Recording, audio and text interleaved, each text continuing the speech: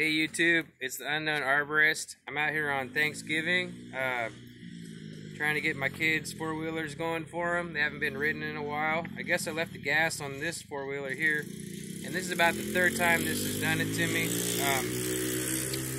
Seems to have like a little drip down into the carburetor, and it gets clogged up on me, and every time I got to pull that carburetor out, clean it, and put it back in, and I'm just really tired of doing that. So I went ahead and I tried something that came to mind and to see if it worked. After about an hour of messing with it, finally I pulled it out and tried it, and it fired right up for me. So if you got a problem with a clogged carburetor or fuel in there that gelled up on you or something and clogged up your jets, go ahead and try this, and thing fired right up for me. So it should work for you too. Four-wheelers, lawn mowers, chainsaws, whatever you got, go ahead and give it a shot.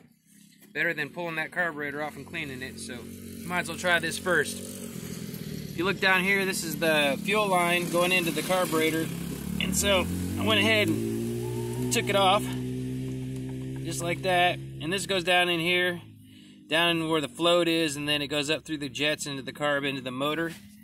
And so I just grabbed one of these simple air master. Use it for filling up tires, you can use it for filling up balls, all kinds of stuff. I don't have anything special on it, just the end right there that goes on a valve stem. And I put it right here under the carburetor, right where the fuel goes in, the fuel inlet, and I clamped it down. And then I just went ahead and started pumping, not too hard, but I put some pressure on it. So that way it pushed down into the carburetor, then clear out those valves, and actually I started feeling it a little less pressure every time I kind of pushed down, and I was like, you know what, I think that might have done something. So that air went in there and it pushed through down the float bowl and went up there and cleaned out the jets for me. And then I just went ahead and put the fuel back on and turned it on. And then I tried to crank it one more time, just, okay, I'm going to try this before I have to pull this carburetor off.